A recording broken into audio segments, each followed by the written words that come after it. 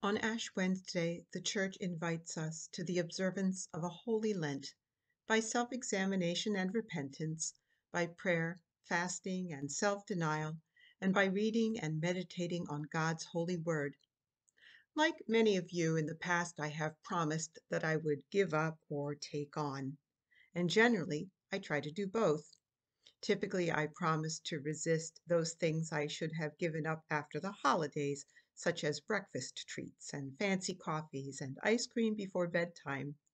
And I promise to take on holy habits that are expected of me already, such as spending more time in reading and prayer and meditation. Maybe you find yourselves doing the same things with varying degrees of success. By the time Ash Wednesday comes this year, we will have lived with pandemic precautions for 11 months. Many have already given up an awful lot this past year, far more than we had expected in March of 2020. Many are already practicing self denial or having denial imposed upon us. At the same time, some have taken on more than we could ever imagine, especially if we are educating our children at home, working from home, or caring for family from a distance. Perhaps this is not the year to emphasize giving up or taking on, but to use the time for reflection, less emphasis on doing, and more emphasis on just being. A season to consider our past unfaithfulness, our unlovely thoughts, our uncharitable behavior, and other ways we have grieved God's heart.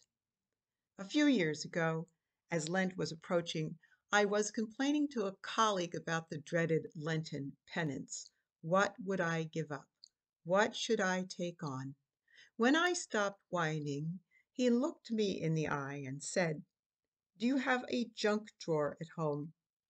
What if you pulled out the junk drawer and for 40 days, every day of Lent, you just pick up an object from the junk drawer and look at it? Think about what you used it for. How did it end up in the junk drawer? What memories does it evoke? Think about yourself, the place you were spiritually when you added it to the junk drawer." So perhaps this year, rather than giving up or taking on, we should stay close to home and stay still.